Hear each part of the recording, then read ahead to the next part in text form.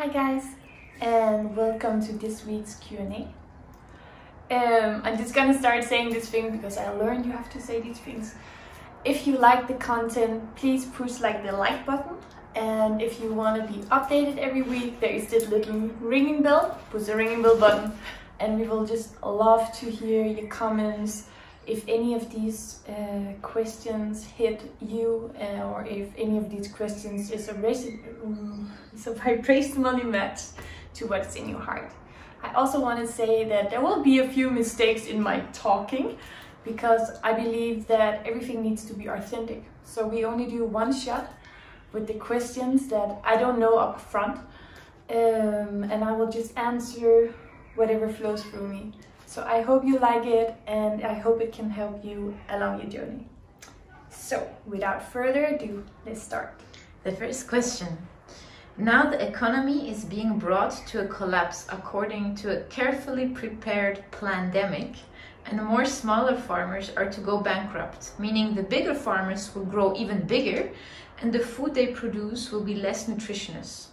How is humanity going to counter this development? The veggies and fruits in most supermarkets look shiny and colorful, but they're pretty much tasteless and completely without any substance. The funny thing is that everything surrounding us is a directly mirror of what's going on inside of us. So what are we presenting in the world? What is what we are showing the people? Are we showing a shiny outer face, but inside are broken and colorless?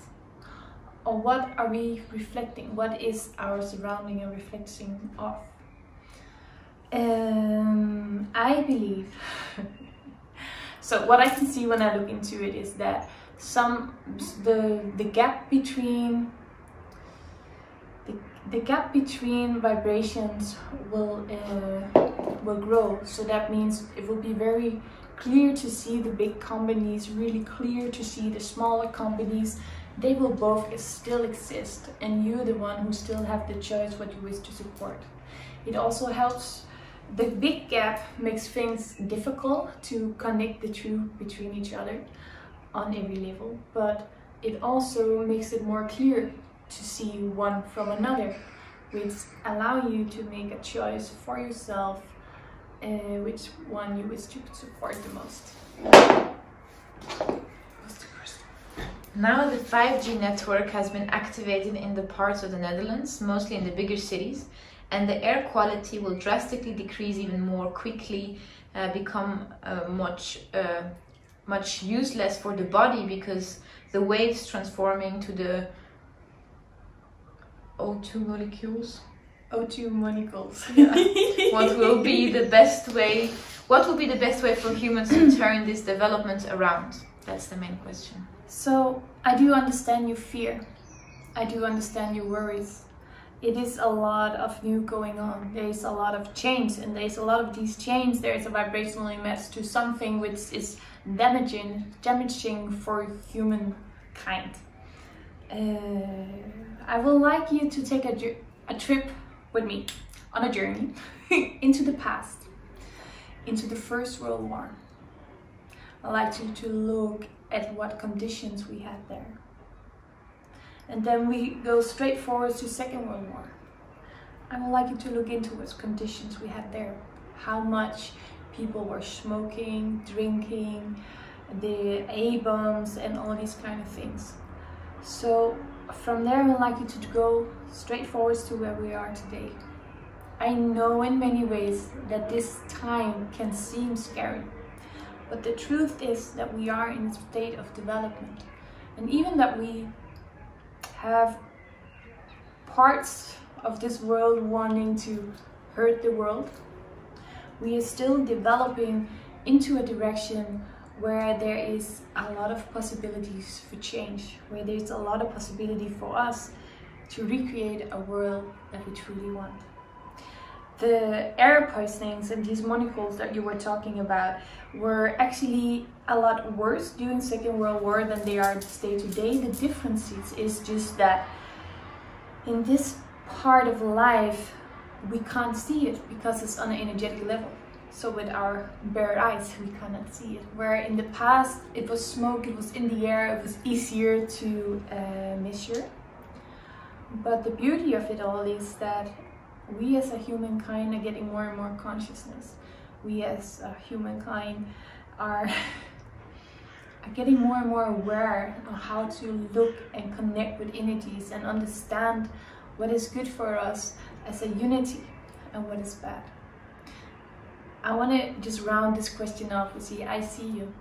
I get where your worries are coming from, and I understand your concern. The best thing we can do is look inside.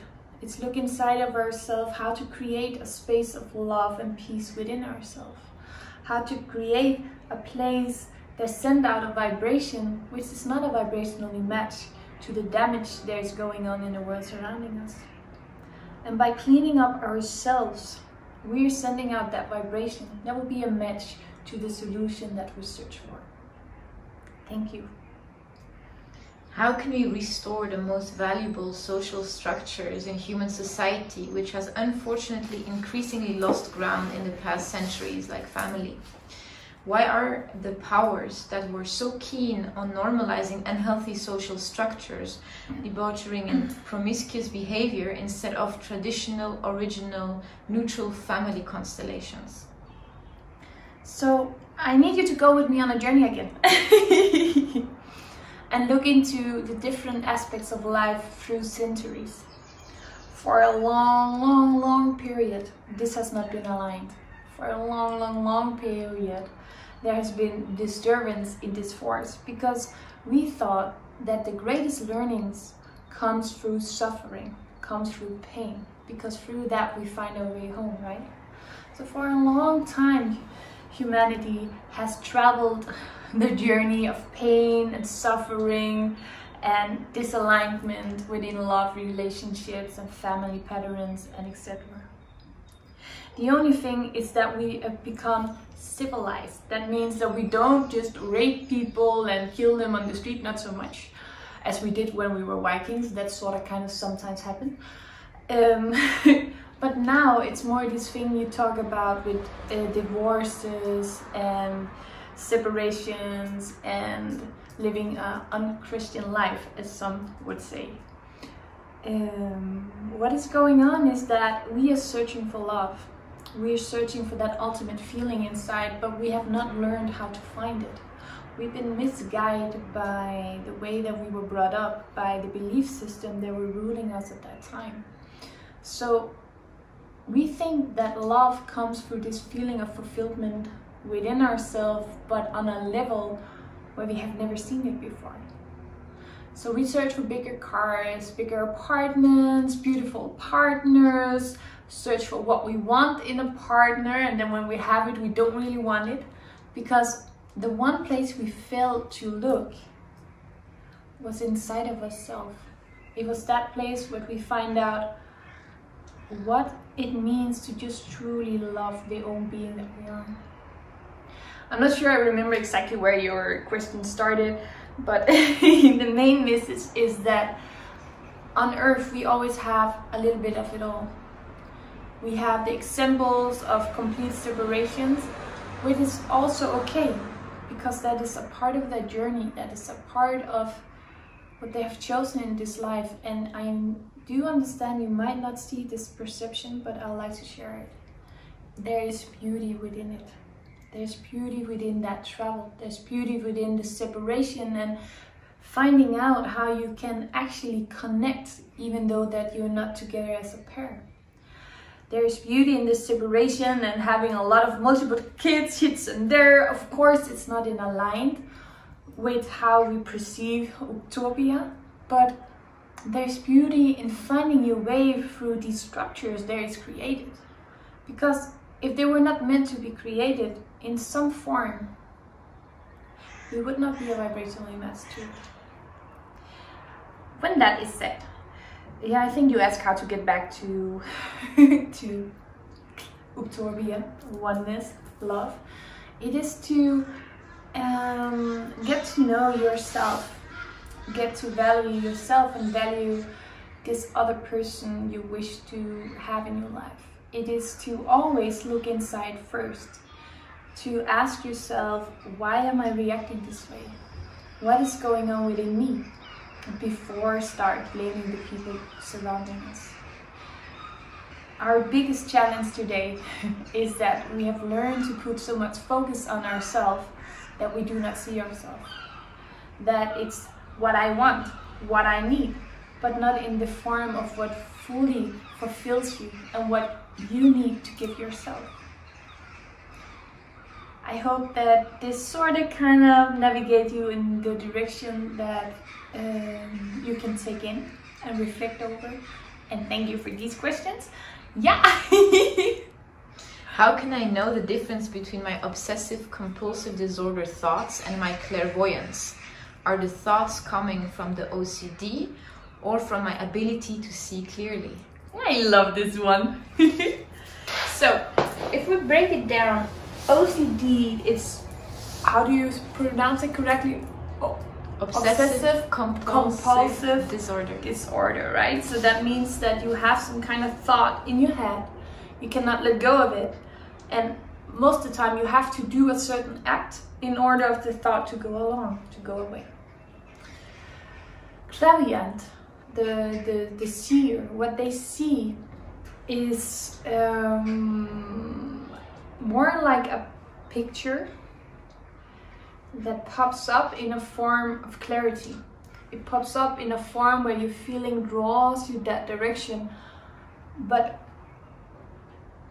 now I have to. So for most clairvoyants, it do not link to a part of fear, because the part that you see, it comes from a place of deep knowledge, where the OCD comes from a state of thought, a state of mind, which trigger your emotional being, and then it gets impulsive. You cannot let it go because then something bad will happen. So the whole feeling behind the OCD is like, if you look at it energetically, it has this wave of zigzag, zigzag, zigzag, zigzag, zigzag, zigzag, and it penetrates your mind. Where when it's clairvoyant pictures, it is more flowing, it's more visible in a form, and yet harder to see. It is not something where you have to do something in order of it to go away. It is just something that is. I hope this makes sense. If not, let us know, comment below. It even rhymes. How do I deal with my ego? Was that all? That was, yeah. That was it, yeah.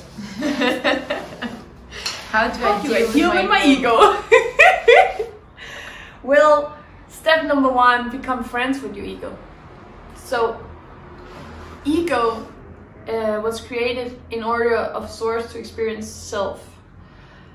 To disattach for everything around you so you can create a state of being. An ego out of balance is an ego which are not serving your heart purpose, and sometimes also are putting yourself above others in order of trying to create a better feeling within yourself and putting others down. Ego, it has a lot to it. So how to deal with your ego is to first become aware of what ego means to you.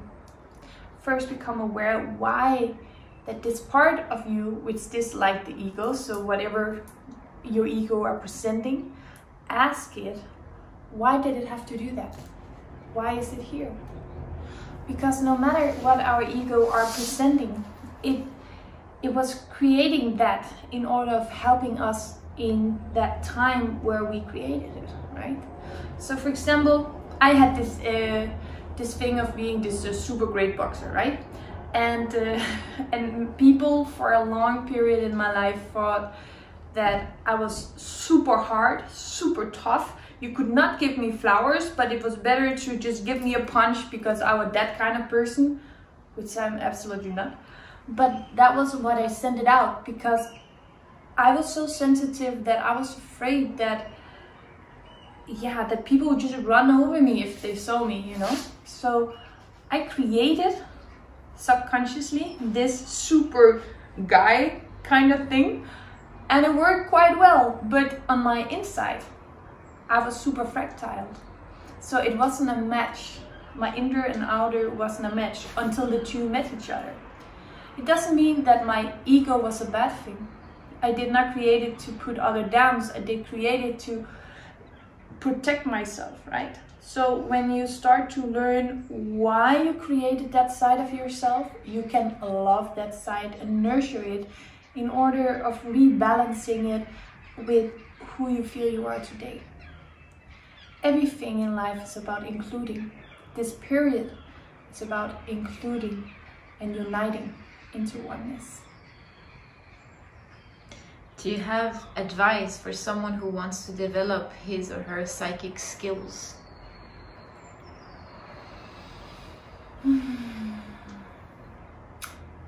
Yes.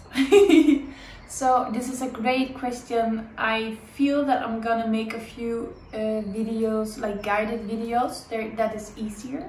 So I'll make a few guided videos to a few tips of stuff you can do. I will do that. And like simple structure in order of getting closer to yourself. Well, it is really just taking your time, not to try to force anything, but just to sit in the moment and feel whatever comes to you, whatever flows through your mind, through your imagination. It is to be fully present with what is or what is not. I will, as I said, make these videos on how you can write things down and let it like be written through you, or how meditations, how to open your third eye and these kind of things, which is always nice to grab onto and hold on to. But the truth behind it all is it's all about intention and surrendering to what is. Not trying to control, but being open for what is available for you in this exact moment. How can I be and express the most raw, purest me, in contact with the world and all the energies? You listen to your heart. You follow whatever feels right within you. How can you express the most purest you? You answer to what your heart is calling for. You are authentic.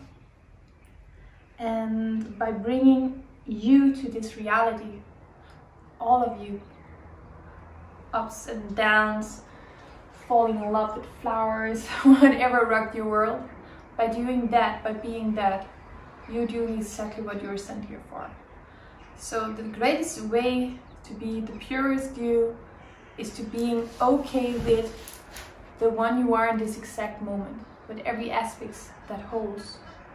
The learning is, of course, to learn to deal with yourself and not put your suffering, if you have suffering, upon others in the form of putting them down, but being brave enough to face it within yourself, and being brave enough to say, I'm sorry, if you would step into the perception of actually putting it upon others. So just become self-aware and authentic.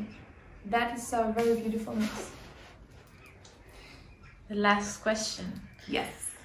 How can I make more money? I know that it's energy, but I find it difficult to let it flow in abundance. I feel guilty and unsafe if I would have a lot of money. Well, you sort of kind of answered your own question. So you need to look into why you feel guilty and unsafe if you have a lot of money. What is it that you fear? Do you fear you cannot control yourself? Or do you fear the perception that you have of people who have a lot of money? Thank you for today. I know it was a bit messy. I hope you got the best out of it, and I am looking so much forward to hear from you next week. Remember, if any of you have any questions or whatever is on your heart, write us an email and I will love to answer it all. Namaste.